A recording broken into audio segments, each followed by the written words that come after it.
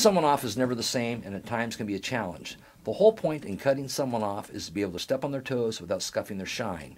Here are some general rules to follow and some general rules to never do. First off, just do it. Be firm and polite. If possible, get the guest off to the side. Get backup, get your manager involved or another coworker. The one backing you up should just be aware of the situation in case they are needed. Managers and owners should always back the server and never override the server's decision. If a manager or owner overrides the server's decision, the guest will never see the bartender or the server as someone who has the authority to deny alcohol service. Never use the term cut off.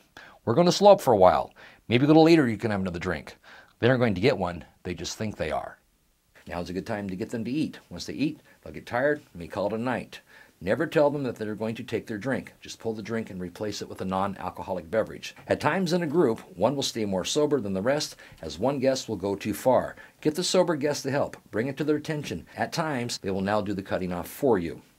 2 slices of bread. That sounds delicious. Yeah. Hey, you guys, I really gotta go to the bathroom, so I'm gonna be right back, okay? All right. Yeah, you gonna take a drink with you? All right, later. Oh, we'll leave that right there. You might want to leave some breadcrumbs so you can find your way back.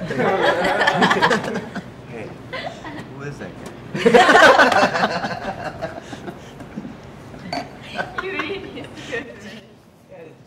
Hey guys, how we doing here tonight? We're doing great. Good, good. Can I talk to him, please?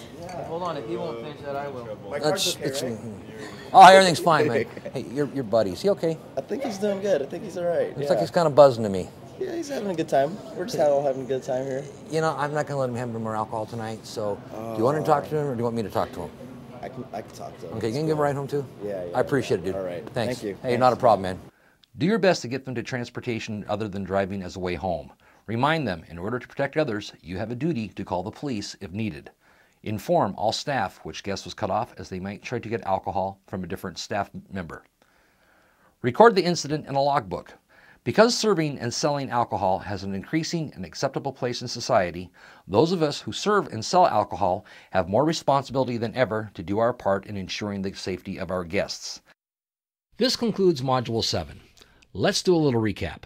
In this module, you learned how to observe, listen, evaluate, and react to a customer in order to determine if an alcohol sale is legal. You should now be familiar with how to recognize signs of intoxication, how to deal with an intoxicated person, and how to deny service to an intoxicated person. You may now take the Module 7 quiz.